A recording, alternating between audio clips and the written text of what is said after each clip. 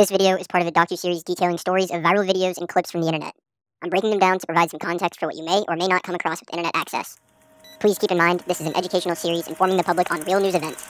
These stories are intended for mature audiences, and viewer discretion is advised. Welcome. Thank you for tuning in. We're going to get right into today's video, but real quick, I just wanted to take a second to say I appreciate you taking the time to watch the video.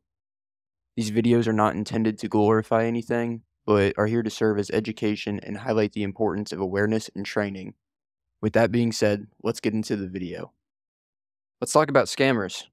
This first story is unlike any other I have told, but it has been popping up in multiple Telegram group chats, so here we are talking about it. A known vendor on Telegram, a 19-year-old who went by the name Quantum, has recently pulled an exit scam on his clients and team of upwards of $1.2 million. Now, like I said, this is just a story and the details are pretty hard to track down and confirm, but from what we know, Quantum became a reputable vendor over Telegram and was known widely for his automated order bots he created. More recently, Quantum pulled a rug on his operation and framed his team for exit scamming. Many of the clients have gotten together to try to piece together what happened and how they all got scammed. In doing so, many details about Quantum were released, including the identities of his family members, as well as some details on his past. Quantum's 2 crypto wallets were both traced and leaked, each containing about $600,000.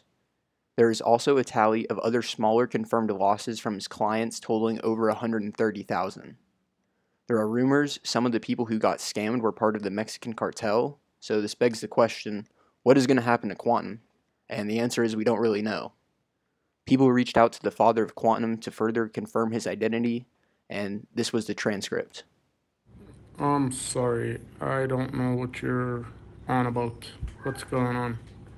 No, I'm sorry. Well, fuck, he's smarter than I thought, but I haven't seen him in 6 years. I know he's living with some girl up in Russia. Good luck. Yeah, that's him. Needed to hear what? That he was my son?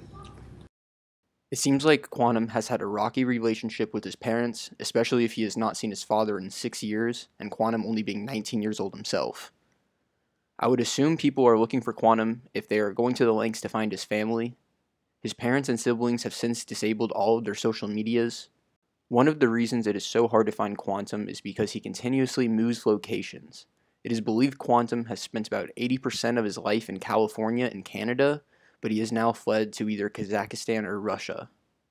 Here are some videos sent by Quantum himself to the group of people he scammed for them to watch. This shit made me hella bread, bro.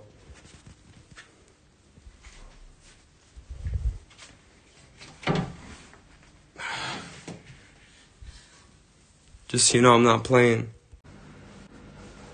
I made hella bread, bro, off selling off this shit, you know?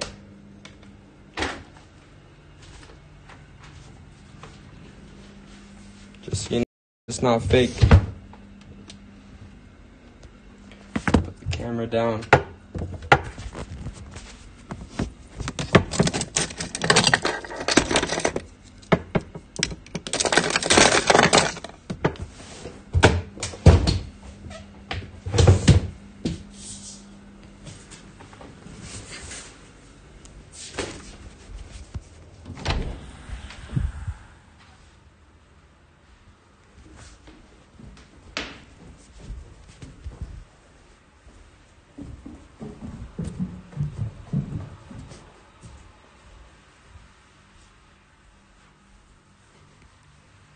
So the big mystery is how this will turn out for Quantum.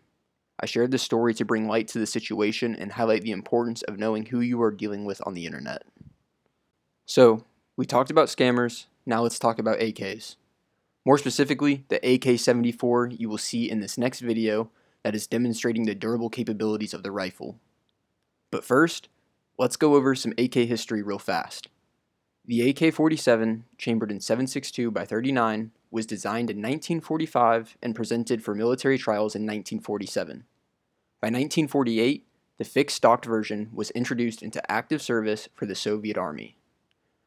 26 years later, in 1974, the AK-74, the rifle we're talking about today, chambered in 5.45mm, was developed by the Soviets to compete with the US Army's M16 and 5.56mm.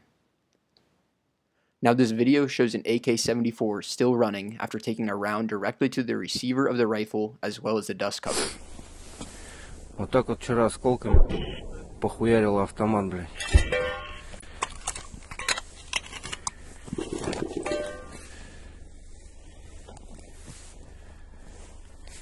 Насквозь.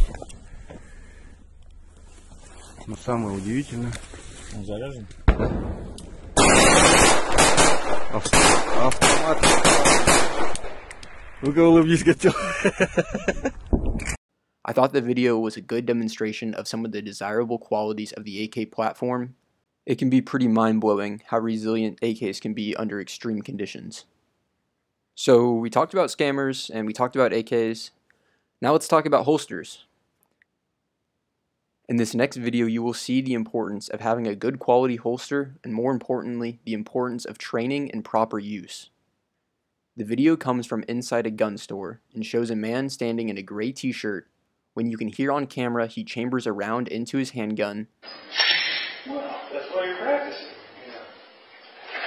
And then you can see him holster the handgun in the 12 o'clock position. A few moments go by as the man in gray is having a side conversation with one of the store employees when...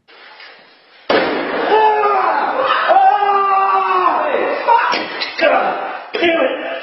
Call 911 right now. Michael, call 911.